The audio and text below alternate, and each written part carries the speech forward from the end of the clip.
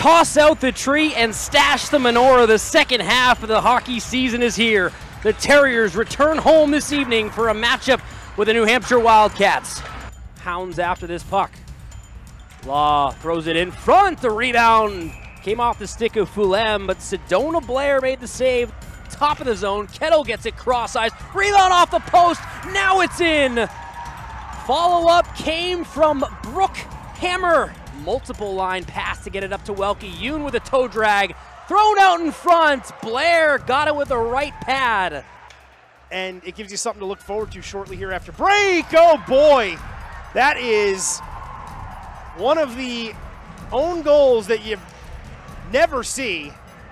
Really bad deflection.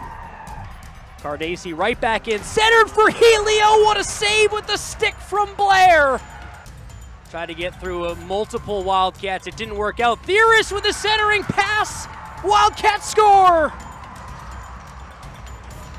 Here's Micah Baptiste, 3 across the line, heading in with a centering pass. It's another one. A tap-in goal for Sadie Makokis.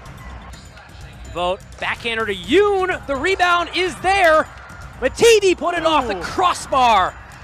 Louisa Welke charges forward, drops it off for Nadia Mativi. Mativi back to Louisa Welke, tap-in goal. Well, those two just made it look easy.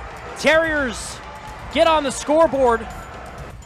The one bounce off the skate. This has really been a game that came down to the end, a 3-goal deficit, but it was much closer on the ice if you watch it with the eye test. Yeah, New Hampshire is going to escape here tonight with a 4-1 victory on the road, a big win for the Wildcats.